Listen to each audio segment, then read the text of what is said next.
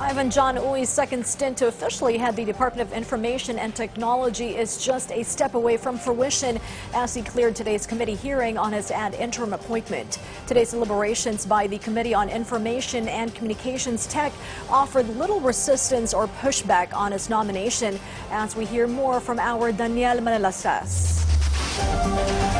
During the Commission on Appointments panel deliberation on the DICT Secretary Ivan John Uy's ad interim appointment, CA members raised question on the government's digitalization plan. I believe that if there is less human intervention, there will be less corruption. If most government transactions are done through online or e-governance, even payment of taxes, mas lalo po mapapabilis ang ating development.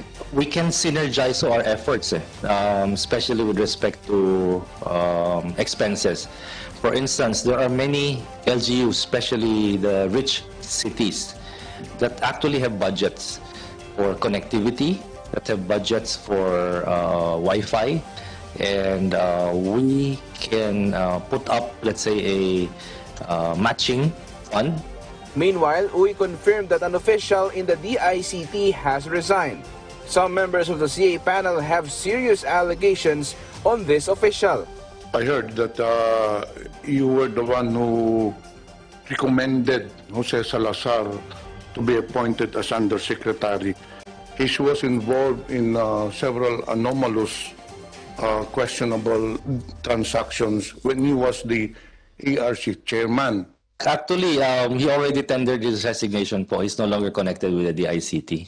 Meanwhile, the deliberation on ad interim appointment of DTI Secretary Alfredo Pascual has been suspended due to the lack of time.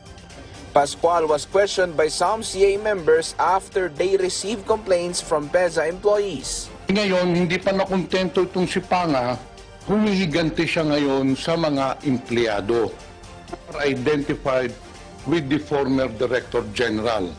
He has terminated all the contractuals. He has placed some of the permanent employees on floating status.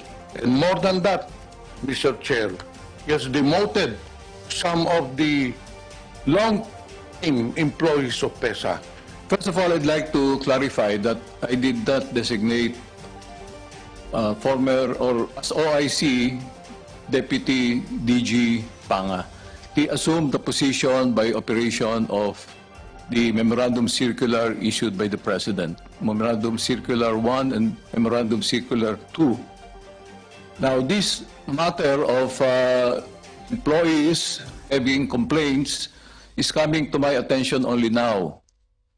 I have not had any report from the employees directly when these things were happening.